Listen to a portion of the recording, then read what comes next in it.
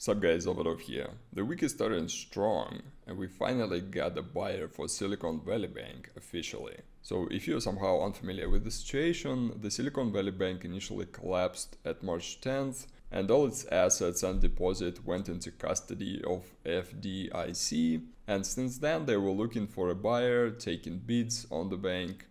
We had all sorts of speculation on who may buy the bank, and one of the bidders reportedly, again because they denied to comment publicly on that, but it was reported by some of the media like the Bloomberg that First Citizens Bank was indeed preparing the bid on Silicon Valley Bank assets. But again, there was no concrete information on that, only speculations, and now we finally got the official statement from FDIC that First Citizens Bank would indeed be buying Silicon Valley Bank. However, if we look at the statement, technically they are partially buying. As always, I'm gonna be quoting from the document with some reductions.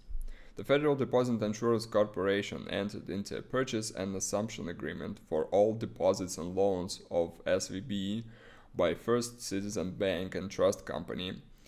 The former 17 branches of Silicon Valley Bank will open as First Citizen Bank and Trust Company on Monday, March 27th, so effectively today.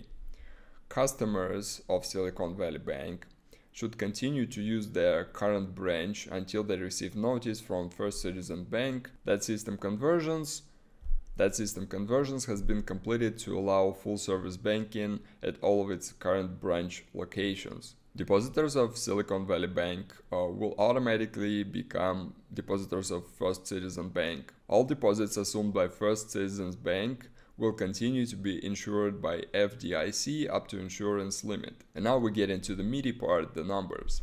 As of March 10th, Silicon Valley Bank had approximately 167 billion in total assets and about 119 billion in total deposits. Today's transaction included the purchase of about 72 billion of SVB assets at a discount of 16.5 billion.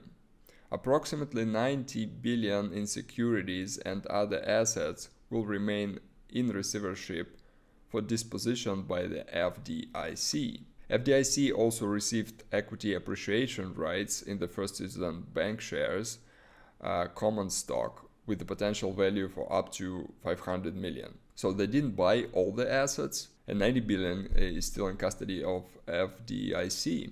And it also states that FDIC and First Citizen Banks entered into a loss share transaction on the commercial loans that been purchased in this agreement. It means that FDIC will share the potential losses and recoveries on the loans that are covered in this loss share agreement. According to the document, the loss share transaction is projected to maximize recoveries on the assets by keeping them in the private sector. The transaction is also expected to minimize disruptions for loan customers. It also states that FDIC estimates the cost of the failure of Silicon Valley Bank to its deposit insurance funds to be approximately $20 billion. The exact cost will be determined when the FDIC terminates the receivership. So as far as I understand the whole thing, in this particular deal, they basically sold the bank itself, the branches, the current deposits, and some of the assets.